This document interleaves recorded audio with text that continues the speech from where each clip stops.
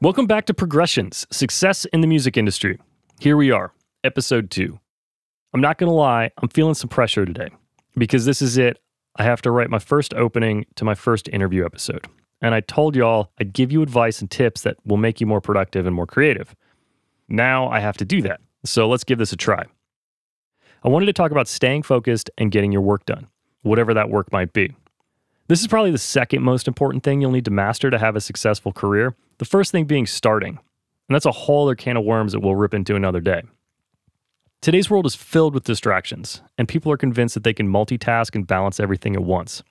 And you can live like that, but you're not going to be doing your best work, and it's going to take you longer to reach your end goal. This topic, by the way, is inspired a bit by our guest today. He posted a book on his Instagram last year that caught my attention. It was called Deep Work by Cal Newport. In his book, Cal makes the argument that deep work is the ability to focus without distraction on a cognitively demanding task, and that it is a skill you can nurture and develop, like any skill. And just like any other skill, with no practice, you can get worse at it. The constant emails, text messages, and social media distractions of today cause most workers to never actually make it to a state of uninterrupted deep work. They're left intermingling what Cal calls shallow work throughout their entire day. And you and I have seen this happen, and we've done it. Everybody's guilty of it. I've seen people involved in sessions with their heads buried in their phones for 15 minutes before somebody says, "Where were we?" All while the studio time clock is rolling. So I recently started running a timer to better understand how long projects were taking me and to help me bill hourly more accurately. And also because I'm a bit of a nerd. A lot of a nerd, actually. So this timer pauses itself when the computer goes idle for a certain amount of time. When I'd look back at the end of the day and see all the gaps in the tracker, it was frightening. I was working 4 to 5 hours out of an 8-hour day. When you see it on paper or on a screen, you start to understand why you might feel like you can never get enough done. That timer software is called Toggle, by the way. There will be a link in the show notes. But back to the idea of deep work. I'm not going to summarize Cal Newport's book, but I will give you my opinion on the concept. To work effectively, you need to remove the distractions. Not to say you need to lock your phone in a safe and delete your socials, but you do need to actively ignore these things. Try having a set time in your day for email, internet, social media, maybe at the start or at the end, or both. And if social media or the news gives you anxiety, then definitely don't do that before you try to dive deep into something, particularly something creative. You'll just be too distracted. So, deep work parallels a lot with several other books I've read over the last year. A book that is mentioned in the interview to follow called Getting Things Done by David Allen argues that the many open tasks or ideas that you store in your mind will clutter and distract you from the tasks you're trying to focus on. Now, that is in no way what that book is entirely about. It is a far deeper idea than that, but that piece of it fits right in with deep work.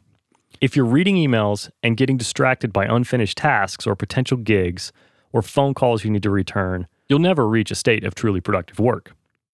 And there's another book called The Talent Code by Daniel Coyle. I've been reading a lot of books lately, can y'all tell? So in The Talent Code, Daniel studies what he calls talent hotbeds to identify why so many extremely talented people tend to rise out of the same area or institution during the same time period.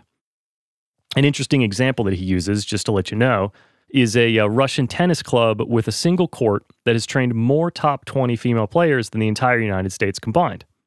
So anyway, one of the key factors to Daniel's talent code is what he calls deep practice.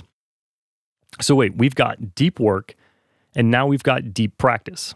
It's starting to sound like success is heavily dependent on lots of hard work and not a lot of lucky breaks.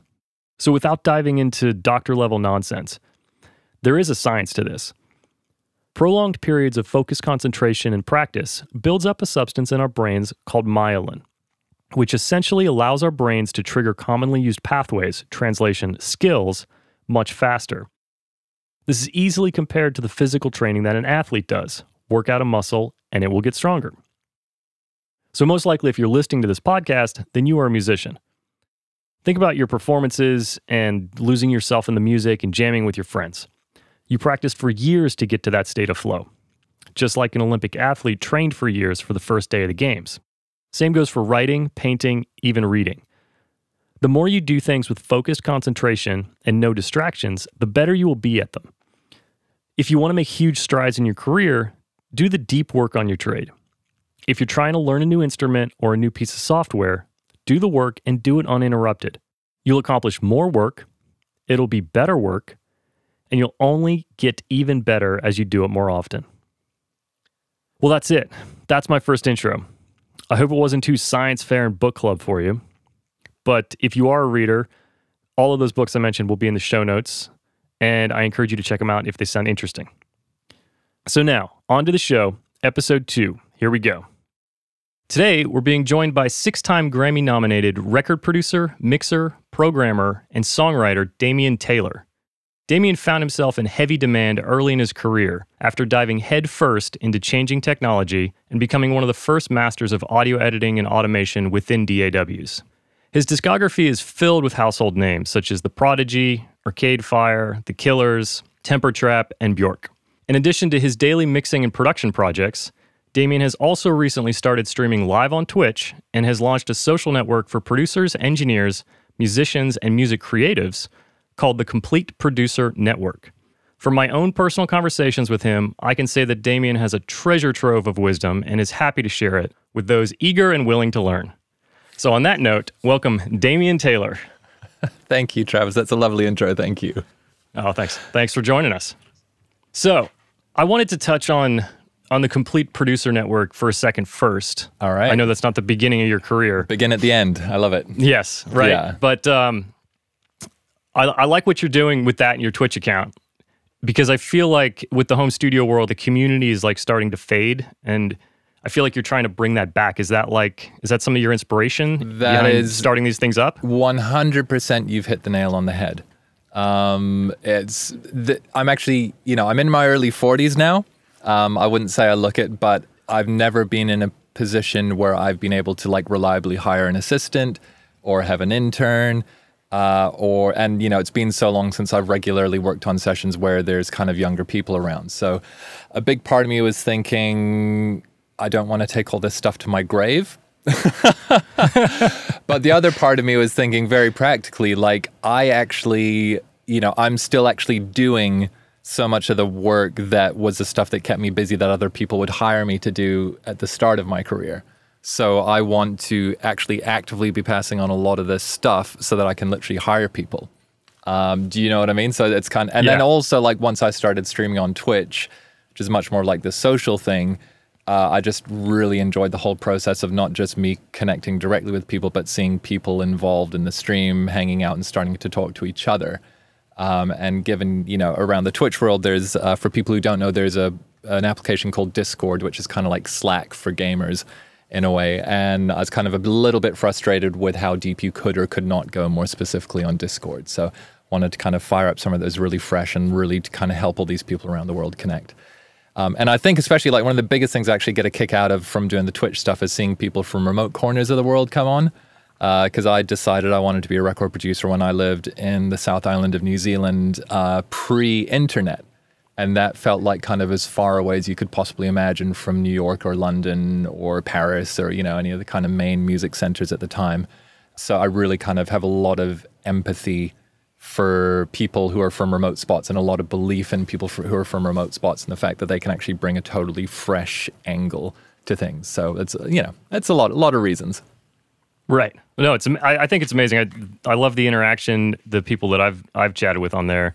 Everybody's just like, it's the right mindset, I think, for people. Definitely, I think it's great. And it's also, the internet can be such a crazy place. So it's also even just like everyone who's been on the stream and that I've been connecting with directly is like really positive and supportive.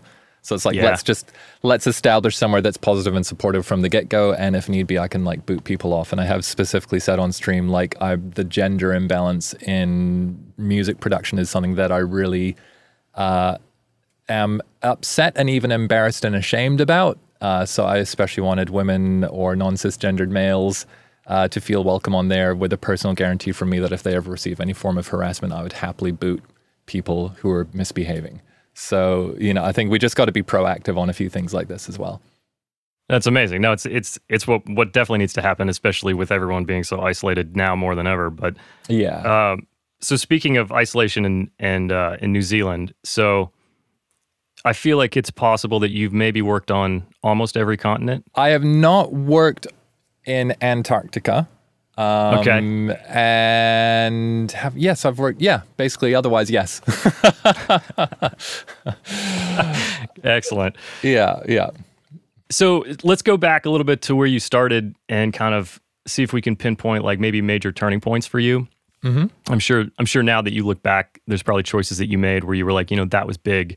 My understanding, I don't know your story totally, and I don't want you to repeat a lot of things that you've said before, but you began in London, is that correct? Well, I started, the really simple thing is I started playing music when I was 5 or 6, not to a terribly high level. That was in Canada. Then I did I was luckily in a really good high school music program till I was about 14. And then got really sick of the music that was in there in all of those things. So stopped doing music, playing for like a year, then basically discovered a 4-track when I was 15. So I was in high school in New Zealand at the time then. So by that time I was in the North Island of New Zealand in a slightly bigger city. But if there's a key turning point, it was like, I started playing bass guitar and like jamming with a friend at school. And he said like, oh, there's a thing called a 4-track. And you can put a cassette into it, and then you can. It's not just that you can record a thing; you can record a thing over the top of another thing. And again, reminder: this is like pre-internet, so you couldn't just go and Google it. So I just started looking in classified ads and sold my mountain bike that I'd literally saved up for a year to buy a 4-track. So that was like a key thing. But then I also remember there's like a high school careers day, and actually that same friend. I assumed I was going to be a doctor at the time, but that same friend asked a career person in like a big school thing, like, oh, what about audio engineering? And they said like, oh, well, there's like the School of Audio Engineering in Parnell. So then I was saying like, oh, you can go and learn this stuff? Like, that's crazy. And then that also came into, I was in a music equipment store in Auckland and overheard someone talking to the owner about the fact that he had a studio. So I kind of plucked up the courage and asked him if I could go and help, because by that point I'd started at engineering college. And then he hooked me up with an engineer who let me just go in and hang out on his sessions, which is an incredibly kind thing to do. And that's also, again, comes back to why I'm streaming on Twitch. Because when I was in engineering college, the difference between like sitting in on a session and just seeing things happening versus sitting in a classroom and saying like, this is a dynamic microphone and this is a condenser microphone. It's like fundamentally different. But then, yes, in terms of like my career getting going, I actually worked for another year after I finished engineering college in New Zealand, and that was actually at a post-production kind of house and a place that wrote music for ads. And because they wouldn't let me touch anything in the studio, that was where I very first started actively using Pro Tools. I'd used it a little bit in engineering school, but there's only like a 4-channel version, so I'd record sections of songs separately, like record separate sections with different drum kits on different parts of 2-inch tape, and then mix them and then put them into Pro Tools and edit them together. Because you couldn't like drop in drum kits or whatever on 2-inch tape so much. So I was experimenting with that, but then that wound up being like putting footsteps onto people, Foley stuff. And then, so that was kind of where I first started to really get into audio editing. But the simple answer is like, yes, London is where my career was built, but I had a bit of a precursor. So you went to London with editing chops in mind already, probably that maybe a lot of other people hadn't dug in that deep? Yeah, I mean, I'd been exposed to it. By that point, I'd been on plenty of sessions. It was all recording on tape, and at an engineering school, it was 2-inch tape. But yes, so I had, actually what was interesting was this composer, I think they had a 16-channel Pro Tools system. So they would record all their music in Pro Tools. And then when I moved to London, I was like, I just want to be an assistant at either Strongroom or Abbey Road or Metropolis, or, but I sent out 42 CVs to every single studio in London. And one guy replied to me who had a studio literally in his living room in a house in Brixton. And I mentioned on my CV that I spoke a bit of French because I was Canadian, and his assistant was leaving and he had a French band coming in. He was French as well. So he's like, oh, well, if you can speak French, that would be handy. So that actually wound up being my foot in the door. But that studio was amazing because he had 48 tracks of ADAT, a big 48-channel desk, a 2-inch Studer, and then a 16-channel Pro Tools system. Then he had like a little bedroom upstairs that had like an 8-channel Pro Tools system. But there's a very, very clear moment, Travis. I need to tell everyone this. There is the DigiDesign mouse mat. And I just hit a point where I started like watching a lot of Kung Fu films. I was like 20-year-old dude, like just moved to Brixton watching Kung Fu films that he bought from the market. And they always have like these practice scenes where it's just like repetitive movement practicing. And I'd been doing like a bunch of stuff, flying stuff around on Pro Tools. Like really it's like you'd fly something off ADAT into Pro Tools or off tape, edit it, and then put it back on tape. So you weren't running entire sessions off Pro Tools, if that makes sense. But the DigiDesign mouse mat just had these key commands on it. And I was like, I'm going to memorize those key commands and I'm going to be fast on them like Jet Li, basically. And that was pretty much what kickstarted my career. And just, the fact that I learned that, and then, one thing led to another, which led to Guy Sigsworth coming to that studio because he was looking for somewhere to do something with someone who was good on Pro Tools. And no one had really figured out Pro Tools in that sense at that time. So what happened was I figured out functionally how to turn a lot of guys' conceptual working techniques into a reality. But then also based on all the other ways that I'd manipulated audio, all the other things I learned, I was just like throwing, we could do this and this and this and this. And Guy was really into kind of abstract, like German techno groups like Oval, who their main instrument was like chopped up CDs and ground up CDs and like jittery digital audio. And he'd been in Bjork's band for her first 2 projects. And this was right before Bjork started doing Vespertine as well. And she was really taking an inspiration from this whole like digital glitch thing. So those kind of couple of layers of inspiration, and then suddenly was able to master these tools where you could shred audio into a million pieces, basically. Amazing. So Pro Tools then really was kind of like a big door opener for you. So we're in London right now, but I think we skipped why you went or how you got to London. Well, all the music that I liked was in London. And in New Zealand at the time, there was like one half of one good band in the whole country. Okay. So that was just I'm going for it. We're getting on the plane. We're going to London. We're doing it. Yeah, totally. Like all I wanted to do was make records. It was like, that was all I wanted to do with my life. And I feel very blessed that from about 15, 16 years old, I was just like, this is what I'm doing. And actually, when I was at my parents' place recently, my mom found like my high school yearbook or whatever. And it was like everyone saying what they thought they would do and what they're going to do. And it was all meant to be this funny thing. And mine was just like, I think I'm going to be a record producer. I'm going to be a record producer.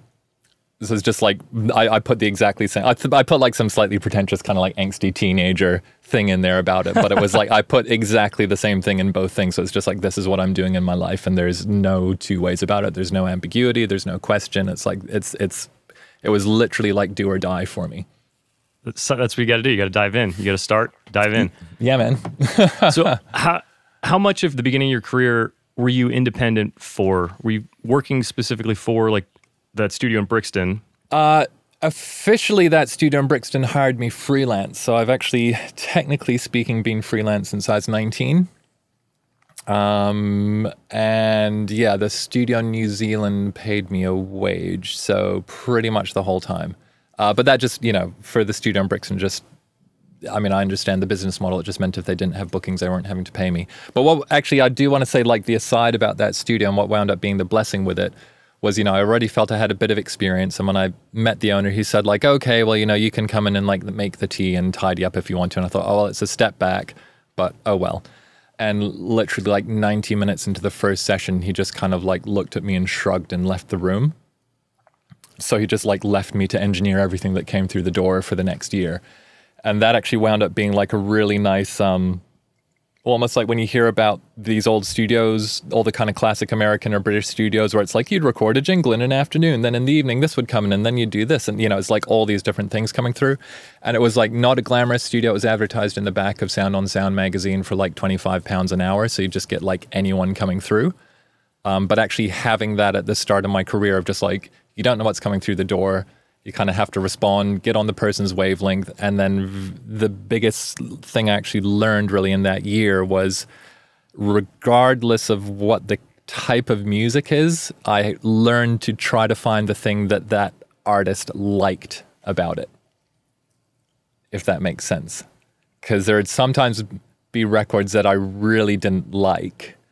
But it was like, why did they like this? Like, I'd be watching them going, like, what are they kind of getting into? Where are they bobbing their heads? Where are they high-fiving each other? So it was a really, I just kind of approached it as like a sociological kind of experiment. There's plenty of amazing records I got to work on as well. but like learning how to shift my perspective and shift my point of view when listening based on who was in there wound up being an incredibly useful skill. That's really interesting. I've been in similar situations, and I've always thought, what do I like about what they're doing? I've never put myself in those shoes, which is kind of a great idea. That's what I should have done. But well, we all have our ways of coping. But I got to say, actually, when I was at audio engineering college, I was waiting on tables 5 nights a week, and this restaurant had like the worst record collection in the world. So when I was there, that's when I developed a switch that I could flip in my brain of like, I'm not listening to this music as a fan. It's just like sound that's on, if you know what I mean. Because they had like 3 CDs, and so it was like a year and a half. One of them was like Acker Bilk plays, you know, Pop's Hits or something like that. Acker Bilk is like an old kind of instrumental clarinetist from the 60s. And then they had Soundtrack to the Bodyguard, like no disrespect to Whitney, but if you hear that like 100 times in a year, you've kind of had enough, you know. So anyway, there's lots of different ways of listening, but that whole experience in Brixton wound up being pretty fascinating. Awesome. I wanted to jump on your time with Bjork, which I actually don't know much about. We've never ever chatted about that. I'm guessing that your like constant embrace of technology and like being excited about like doing cutting edge stuff is probably one of the key elements of you guys working together. Yeah, I mean, I'm lucky. Again, I met Guy Sigsworth through this place in Brixton, and he was in her world, so I met her through him.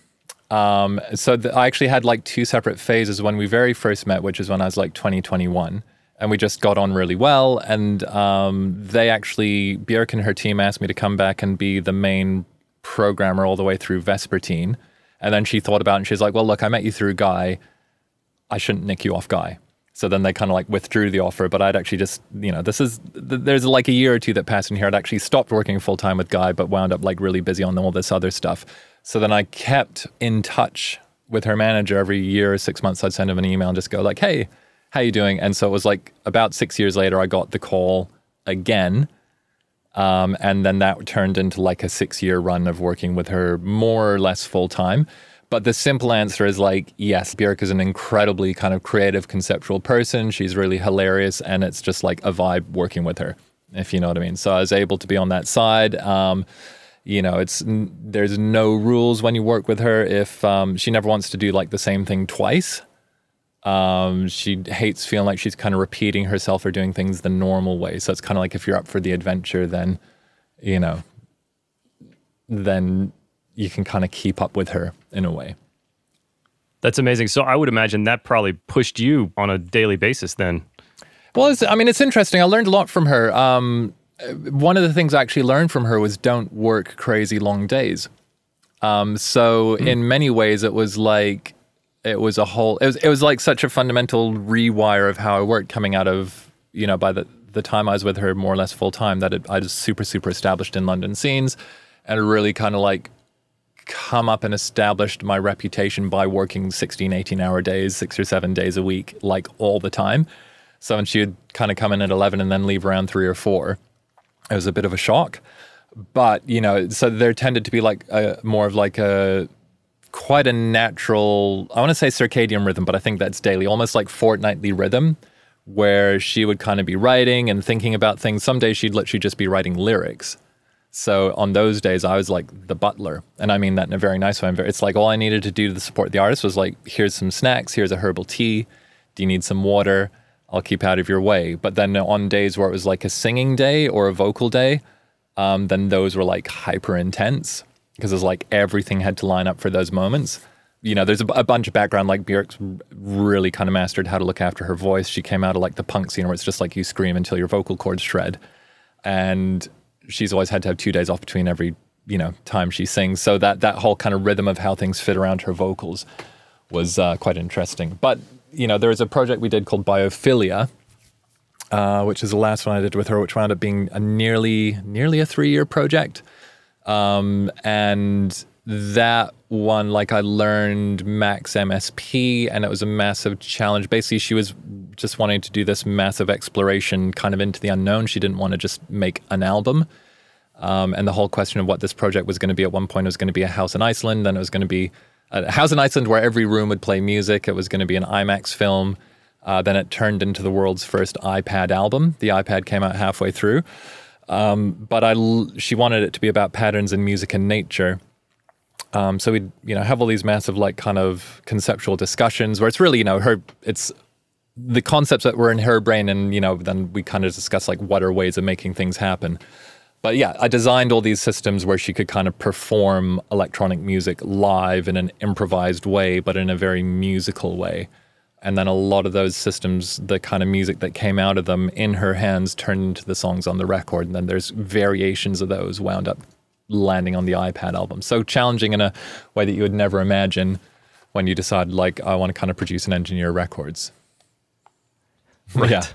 Yeah, you're diving into new technology on a daily basis, iPad apps, Max DSP, just coding, just going all in. And so much of it was, like I was saying, like, she's always looking for something new. And she's fascinating because she's a huge lover of technology. But it's kind of our running joke where she'd say to me almost daily, like, hey, can you put this MP3 that's in my email into my iTunes? So she didn't want to, like, learn to code herself. She didn't really want to, she could operate Pro Tools to a certain level, but was, like, not interested in going beyond that level. It was always like, what's her big picture stuff? So it's kind of like this interesting challenge where you'd need to set up technical systems where she could literally pick them up and music would happen and then she could guide them. And, I made her some Max instruments where it's like, well, if you click on this menu, then it'll just be like, forget about it, game over. Like, not going to happen. Yeah, it puts into focus how important, like, design and workflow is, especially in, like, a creative space. Like, I know your studio, I think you have very dialed in to just create, right? Yeah. Ready to go with the press of a button. So a lot of the conversations that you and I have had, we'll stray off of career for just one second. We talk about productivity and efficiency a lot. I feel like it's like this overlap that you and I have that we just like to geek out on. Yeah. I think a lot of people would think of that and they'd say, that's not a very creative thing. But I don't know how you feel. I feel like it actually makes me more creative if I'm more efficient. Was there a point in your career where you decided, you know what? I'm not going to work the 18-hour days. This was working for someone as talented as Bjork, and I'm going to design these systems, and this is how I'm going to be, and it's going to allow me freedom, really. Yeah, there's a pretty clear delineation. I wish I'd figured it out a lot earlier, and you're definitely preaching to the choir when you say, like, being more efficient makes you more creative, and, like, we will fully unpack that statement, but, like, I think that's the thing that people really, really don't understand. So let's fully unpack that one. But getting to this very specific moment, there was, like, this kind of, or there still is, I think, in studios, like, this almost, like, macho badge of honor that it's like, dude, I was just in the studio for 3 days straight. And it's like, whoa, it's like, when I was skateboarding when I was 7 to a very low level, like, if you got your skinned knee or whatever, then you're like, dude, that's rad, you're gnarly, and it's almost like that with sleep deprivation in the studio. And, we're getting into all kinds of, like, agrarian and industrial era views of work, which is that 1 hour of work equals 1 hour of results. And in the creative fields, that is 100% not the case. It's almost like the inverse curve. The more hours you put in, the worse the results get. But the very specific moment, I went through a divorce about, I guess, 6 years ago.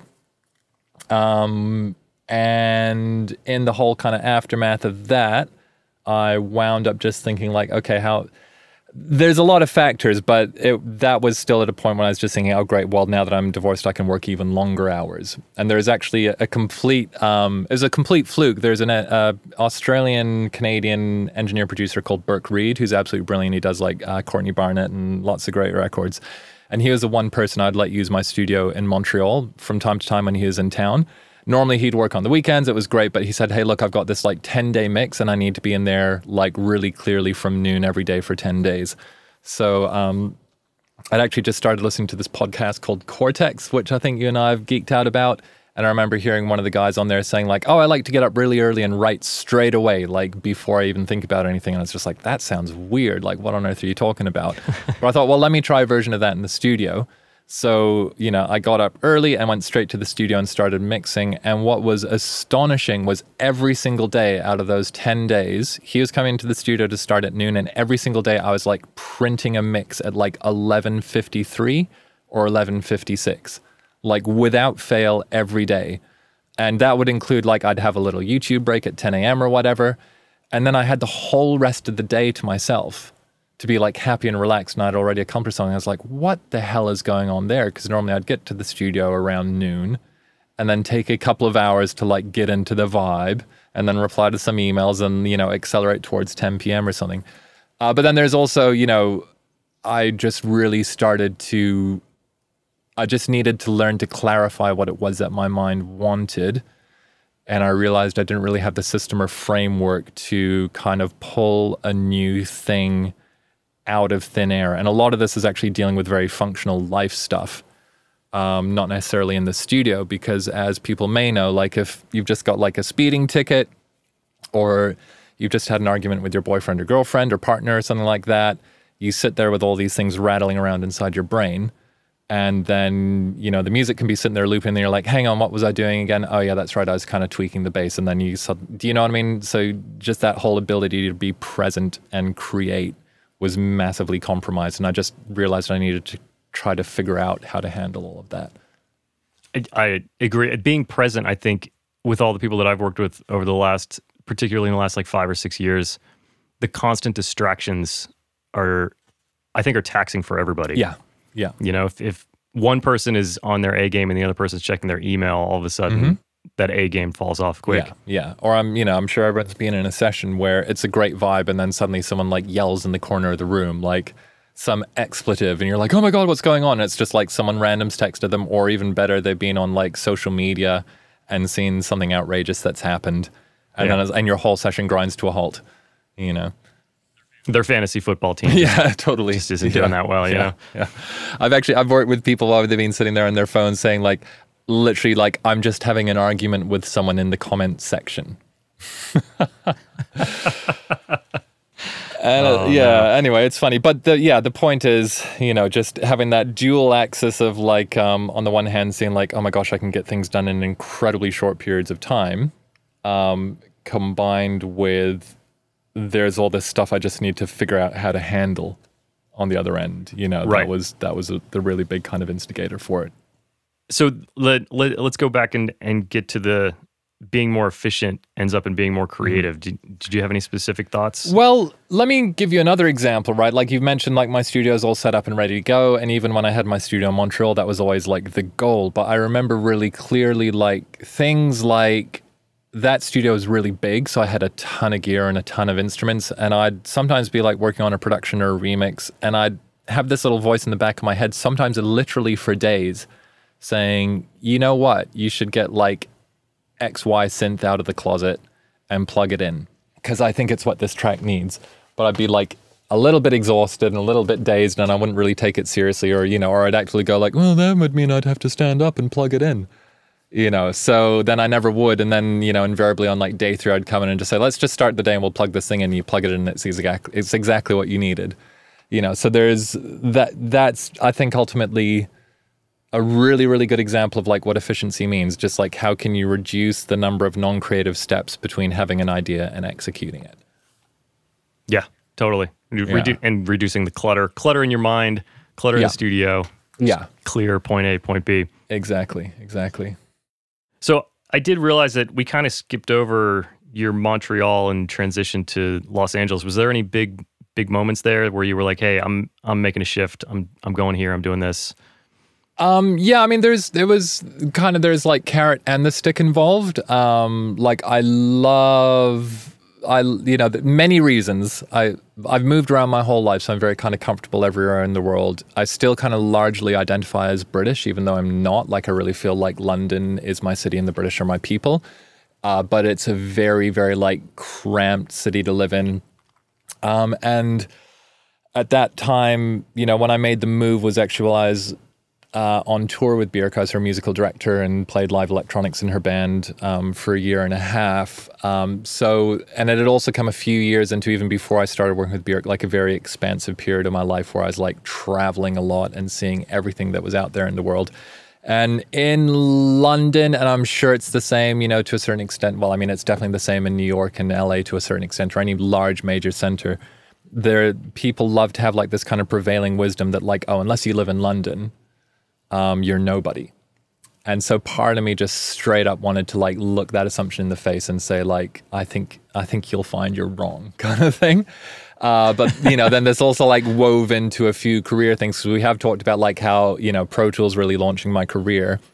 You know, we touched on the fact that there's all these creative things you can do with it, but I'm very happy to say I'm like one of the best Pro Tools editors on the planet in terms of like corrective editing.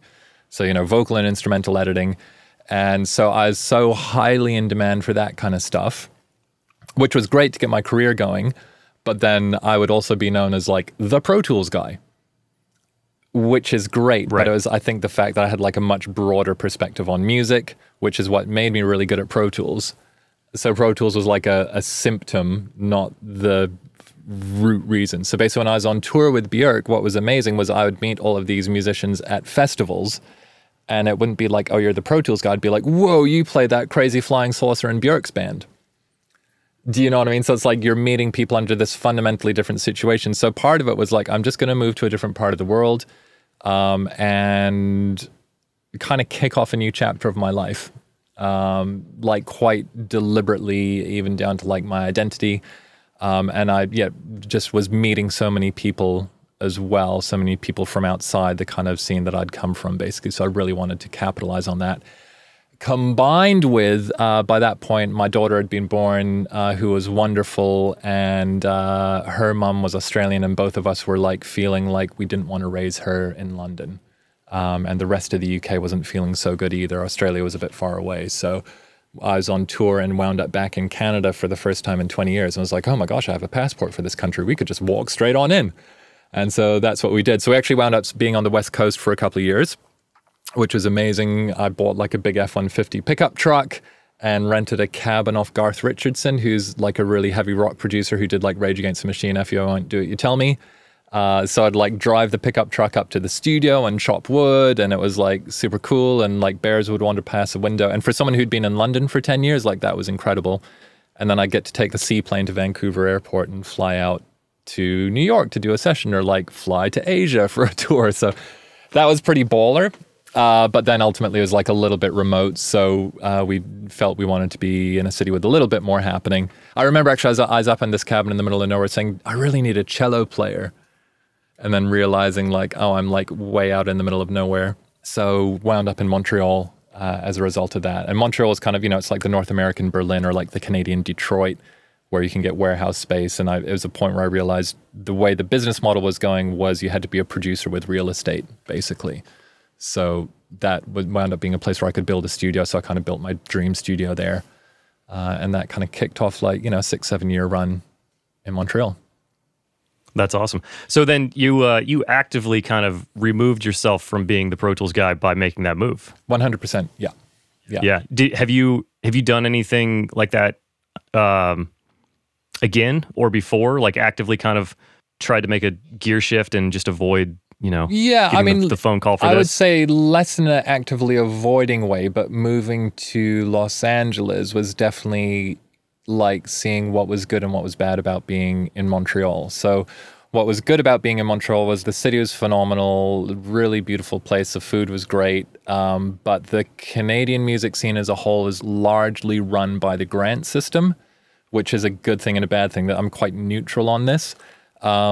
Luckily, most of my work was international. My management was in the United States at the time, in New York. So what wound up happening was the majority of my work was remote mixing, which I loved. But after doing it for a number of years, it's almost like, you know, after a number of years of Pro Tools kind of being the core of things. And I want to be really clear, it's not exclusively what I was doing. Like I was co-producing, I was writing, I was, you know, programming, doing all kinds of creative stuff, but it was kind of like the core around which everything was happening. In Montreal, it wound up being remote mixing was the hub around everything. So it wound up about 70% of my time was remote mixing. And so I just actually wanted to be around people more. And, you know, writing music is actually what got me into recording. So I'd always felt like I'd never really spent as much time writing as I'd like to. So I kind of came to LA because it's such an actively collaborative city. And also I'd been in Montreal for 7 years and London for 10. So I just needed like to not have brutal winters. Right. Yeah. But it was great to really, and it's interesting actually, when I moved to LA, I really found, I did the whole usual thing. You move here the first month or two, you're doing a ton of meetings with everyone. And then I think it took me a while to really get a sense for how the city works. And it was very different to the way of working that I was used to, that I'd come up through in the UK, which was that you would tend to have a meeting with someone. And then if you got on with them, or you do a day, and then it's like, okay, cool, the vibe is good. Go do something together for a couple of weeks or for a month and see what gets out of it. And in LA, it's like you have a couple of hours with someone and then that's it. Do you know what I mean? And it's like it's a hit record or it's not. Yeah. Which I think is a little bit stupid. I mean, I actually think it's pretty stupid, but I also get it. And in terms of how it fits into like this whole model of working and, the whole process of artists coming in to like work with a whole bunch of different people. So it took me a little bit to kind of just define like, okay, where are my boundaries? Where are my parameters? How do I want to fit into this system? I still did plenty of mixing, still do all my production stuff, and I'm quite selective about writing dates. And rather than just willy-nilly writing with anyone for any reason, I really prefer looking for like who's an artist that I really believe in, that I believe I can build a good relationship with, and then how can we start to build a longer term relationship together, even if it's based on like, well, let's just write something in an afternoon and then, maybe you see them next time they come to town.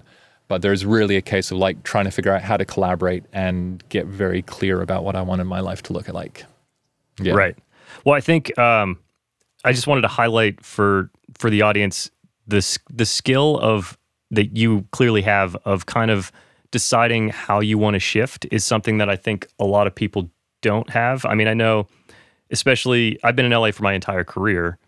I know that a lot of people, you can get pigeonholed. I mean, in the same way that an actor only does action films, this guy only does pop records and he only produces them, he doesn't mix them. You can, when you're in that community, you can get very, very pigeonholed. And I think that people have to remember that you might have to do something drastic to kind of shift people's view of you and moving and all the choices you made are great. I mean, it's I think a problem a lot of people encounter. Yeah, so. I mean, I got to tell you a story actually about this guy Neil McClellan, who was really pivotal in my career. I was lucky when I started working with Guy Sigsworth, I convinced him to get a programming room at Strong Room in London, which has 10 kind of long-term programming room production suites, I think they call them in LA, and then 5 commercial studios. And then a bar, so it's like this massive, massive hub. Neil is like, basically when we were carrying Guy's gear up the stairs, Neil was like the first person I met.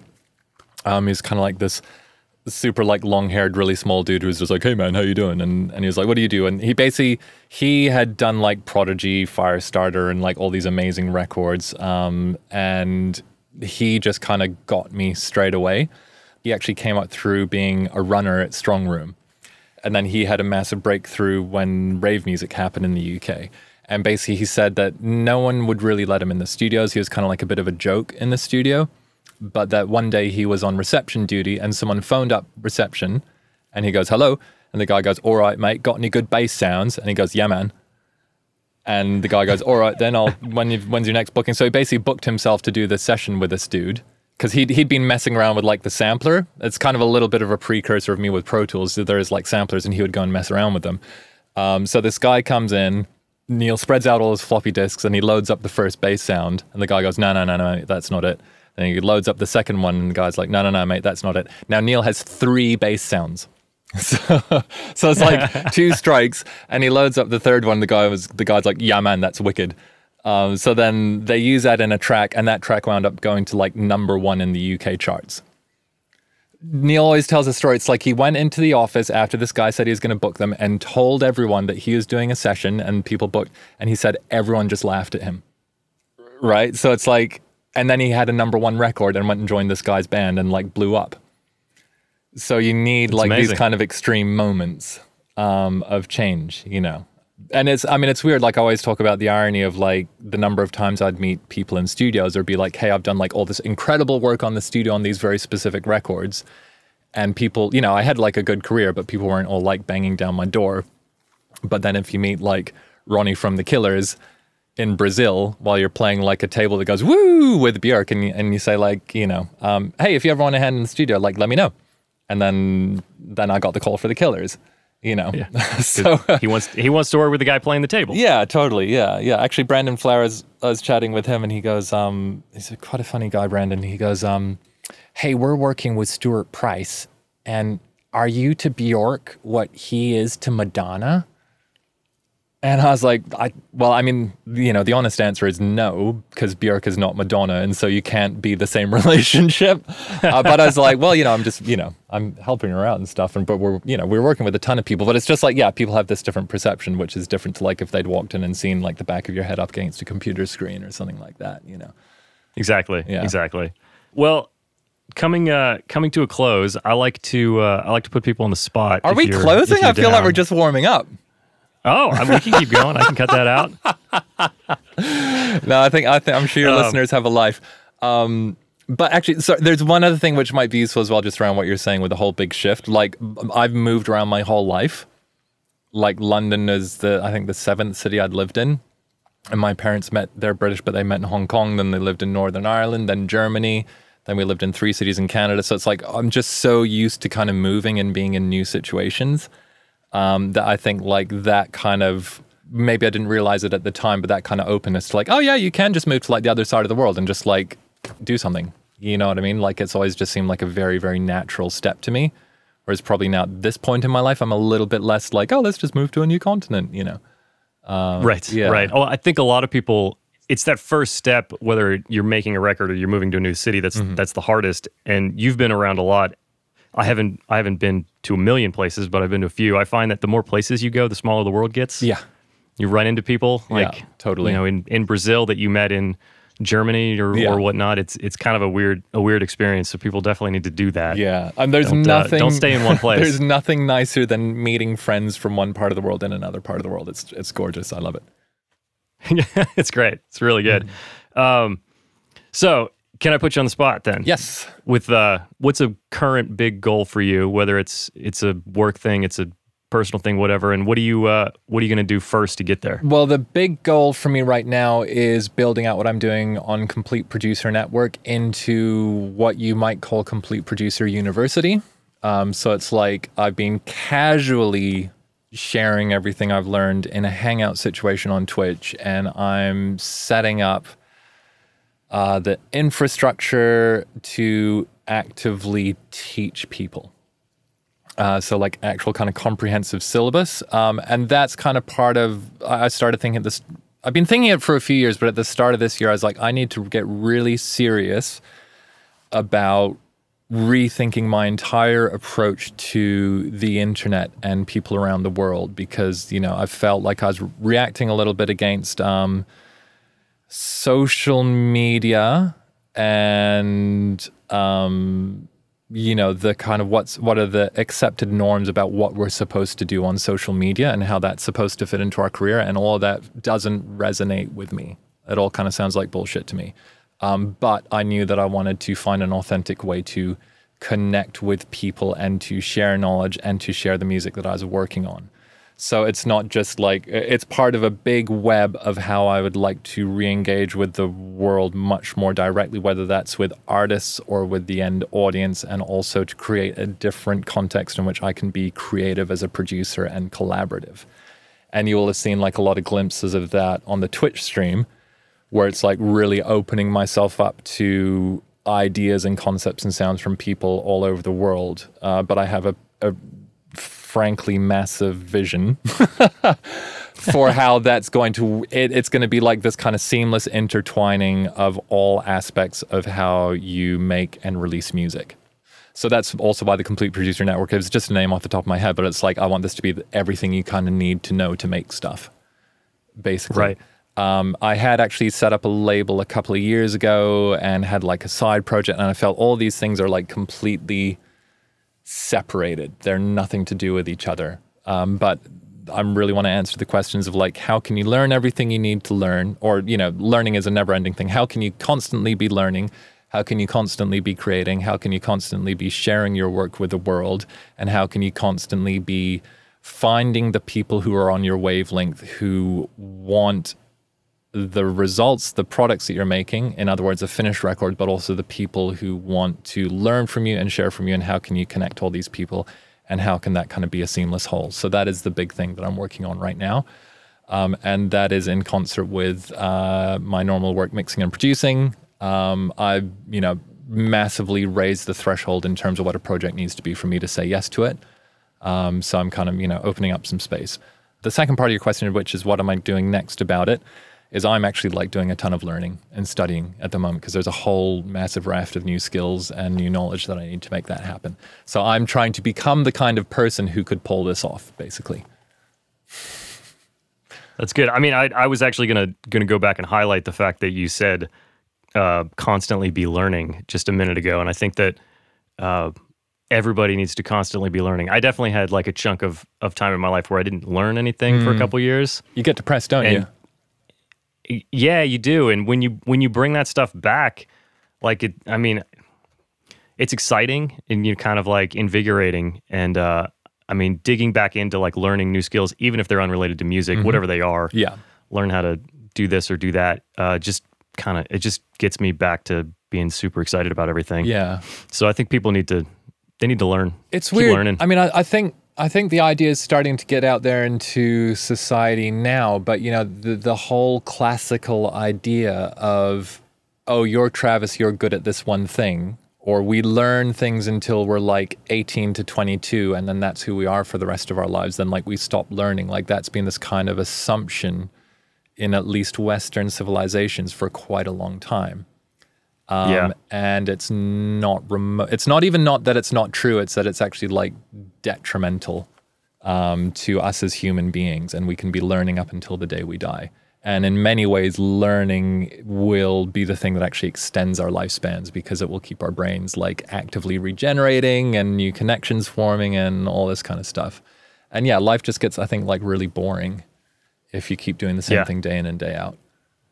I agree. I mean, I think people, they, like you said, they learn and then that's what they do for the rest of their life. And then I feel like there's a turning point where if you want to do something else, you have to pause and then you have to learn it. It's not like you can't learn. People think they can't learn skills while doing things, or that, like, well, if I want to have a career change, I need to go back to college for business, or I need to go back to college for whatever it is. Totally. But no, that it should be a free form thing, and you can just learn as you go. Yeah. Yeah. I mean, it's a wonderful thing, isn't it? Like with us being freelance, it's like you really get used to that whole, oh, I'm like the captain of my ship. And if I need to get the map to know where we're going, then I'm going to go and get the damn map, Right. Or something like that. And then the other, I guess the audio analogy is like you can crossfade areas of your life. It doesn't have to be like some hard cut, like it's like, you're launching the podcast while you're still doing your studio work. It's not like you have to stop in the studio to do this other thing, right? Right. No, it's learning a new thing, get a new thing going. But what amazing. about you? So, Dave, what's the next thing what's the next thing you're doing? What's the big thing you're working on? Oh no. Oh. Flipped it back around on me. Well, this is big. Yeah. And it's been time consuming and it's been learning. So I have a goal to get this live. We'll leave dates out of it, but I have a goal of being live in a couple weeks. Amazing. So I don't know when this will air, but what's been the most challenging thing for you to learn getting this going? Or like what was the biggest kind of mental block for you? Or like what was the thing when you thought about doing it that made your stomach tremble? Well, probably this part, probably interviewing people. That's probably the one that gets my stomach trembling. Yeah. But I would say the thing that I learned the most is I've done one thing for whatever 15 years that feel like I'm really good at. So I don't really think too far ahead when I know like if we're going to do this in the studio, like I just know how to do that. Right. You can turn up. I have definitely learned. Yeah, that I need to make a little bit more of a business plan, sort that out a little bit more. I'm learning new things like, I'll launch this on September 1st. And then I'm like, it takes 2 weeks to get to Apple Podcast. Okay, well, all right, well, September 1st is out. Yeah. So remembering that you have to go back and plan through. Doing what I'm talking about right now is breaking it down to steps. That's what I'm learning right now is that I need to practice what I'm preaching here. Yeah, nice. This might be a candidate for getting edited out. Oh, I don't know. I think it's good to have it in. Like, actually, I was a guest on a very early episode of another podcast, which was kind of talking about all different aspects that an artist goes through. And I do genuinely want your listeners to know a little bit more about you. So, I mean, Can I ask you another question? Do you mind?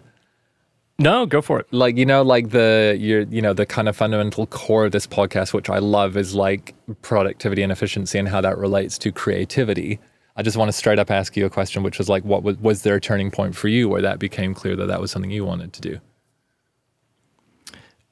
It was, probably the first time that we got coffee was a big moment, because I was becoming very interested in some of these like productivity and like kind of changing your mindset towards things. And then to meet somebody that had a similar mindset and a successful career in music, I was like, oh my God, this guy is doing this stuff that I'm thinking about that feels weird and dirty. And look at him. And then, so that combined with, what did you tell me to read? Getting Things Done. Mm-hmm. And somebody else had suggested Getting Things Done. And just the one sentence in there, if it takes less than 2 minutes, do it. Yeah. It's somewhere in the first chapter there. Yeah. That sums up what people need to do. You're like, okay, go through my to-do list, need to do this. Yeah. It takes less than 2 minutes. I love that you mentioned that, because that little story I was saying before about like literally plugging in a synthesizer, something that's like that simple can become like this insurmountable obstacle if like our brains are just kind of like full of crap, basically. Exactly. Exactly. Well, if you're interested, then I am. I do. Since you're asking me questions, I am planning on doing this to myself for an episode, and I was debating having someone ask me the question. So, if you're interested, oh yeah, I love asking questions. I would. I live for the questions. I would let Travis. You host for a day while we take on me. Let's do it. All right, amazing. I'll figure out when we're going to do it. All right, but. Maybe, yeah, if that can be a little bit down the line, we should have like a Q&A episode, and maybe I could ask like some listener questions as well as like, grilling you myself. Oh, yeah. Let's figure that out. Okay. Perfect. We're making it way too complex already, but yeah. Yeah, it's fine. It's good. Oh, incidentally, I do want to let your listeners, I'm looking at you, so I'm saying viewers. Travis has done a phenomenal job of actually organizing this interview. I've done a few interviews, and Travis had a whole amazing system of just like cutting out about 20 back and forth emails. It was just like, do you want to do it? Yes. Then you get a thing that says, hey, here's some things. Can you just put these in here and choose a time? So I could just do that all in one go. And then it was like a reminder of like, we're doing this. So the amount of time and kind of bullshit basically that you saved through that deserves to be applauded. And if anyone else out there has a podcast, I would like to suggest you could hire Travis for $500 an hour to be an interview booking consultant. And he will save you so much time and money in your life that it will be the best $500 you've ever spent. Or if you're a bit slow, maybe the best 3,000. I promise we can do it in under an hour. Well, yeah. Hour minimum chunk. But yeah, if you're slow, it might take you a few. But sincere, like I've, done plenty of interviews for like major magazines and big audio companies, and no one had their shit together like you do. So. Oh, amazing. I appreciate that. I was just trying to make it as easy as possible for people, and And you succeeded, yeah. Amazing. Well, cool. I'll give it a little bit of an official close, but thank you, Damian, for joining us. Every time I talk to you, I definitely am smarter. Oh, bless you. It happens. Yes. Hopefully everybody else listening is. I think that maybe that's just like a relative effect. You're like, that guy's so dumb, I feel really smart now, in comparison. That is definitely not it. Not it at all. Yeah. So, but this has been a lot of fun, and we'll chat again. Maybe here, maybe somewhere else. Who knows? Sure will. Amazing. Well, awesome. Great. Well, thank you so much for joining us. Oh, I do need to ask. Do you want to tell our listeners where they can find you if they want to get in touch with you, whether it's Instagram, management, whatever it is? The simplest thing is DamianTaylor.com, DAMIAN Taylor, TAYLOR.com is my kind of hub website. At the moment, it's like super, super basic, but that's got kind of links to everything. But otherwise, I'm here as Damian, again, DAMIAN on the grams. I'm here as Damian on Twitch. I Twitch stream every Monday, Wednesday, Friday from my studio, so you're very welcome to come on there and ask any questions at all. And there'll be like links to Complete Producer Network and everything from there as well. So there's links everywhere, but DamianTaylor.com is the really simple summary. Awesome. And so all that'll be in the show notes, so you can click on it, copy and paste it, and get there. So awesome. Thank you so much, Damian. See you next time, man. So that's it. That's episode 2. That's the first interview show of Progressions. If y'all enjoyed this, please do hit the subscribe button, share with your friends if you think they would enjoy it as well. If you want to leave a review, please do. And I look forward to seeing you next week.